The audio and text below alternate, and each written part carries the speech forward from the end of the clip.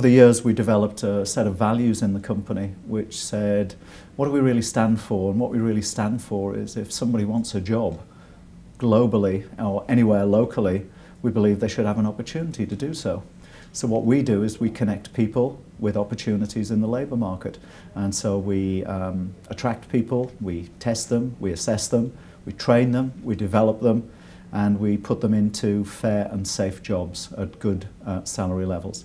So our values really were that we should give people the opportunity to do that, and we've done some fantastic corporate responsibility contributions over the years, but we started off with the core of the business, which was putting people to work. So we developed numbers of programs in our 100 countries where we take people in marginalized communities, disabled people, people that have never had an opportunity to be educated, trained or developed, and put them to work. Over the last 10 years, because our employees told us so, we really wanted to look at what we contribute to on a global basis.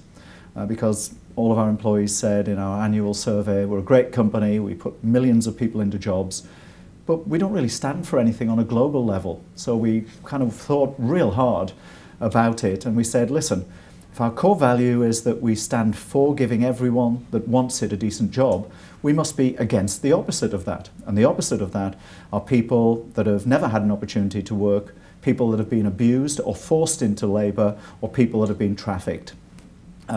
So we came up with 3 global areas and decided to set out our global contribution platform. At the top level, it's 3 causes that we work very strongly on. One is to train and develop and find a job for every one of the 38 million permanently displaced refugees in the world. And we have a partnership with the High Commission for Refugees to do that. Second one is, we said, because we move so many people around in the world and we move people from one country to another, we see a huge abusive industry out there that traffics people into modern-day slavery, from places like the Philippines to China, from places like India and the subcontinent to the Gulf states and African countries. So we said, we think that should not happen.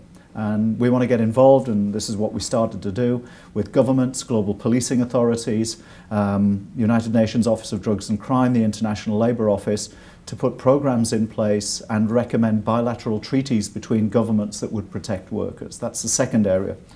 And the third one, which I thought we can knock this one off in 2 years, and this was 8 years ago, stop human trafficking, full stop. Stop the movement by criminal gangs of up to 65,000 women and children and young men a day that are forced into prostitution worldwide.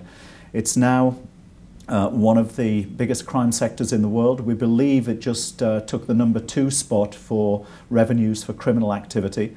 Number 1 is gun running and armaments. Second used to be drugs. And the third used to be human trafficking. We think in revenue terms, human trafficking has just taken over number 2 spot, and it's fast approaching on number 1 spot. So clearly, we've got a huge global problem in this area. So in each of those 3 areas, we decided to form partnerships and work substantially on addressing those, we think, human rights situations, and working with governments and international organisations to do so.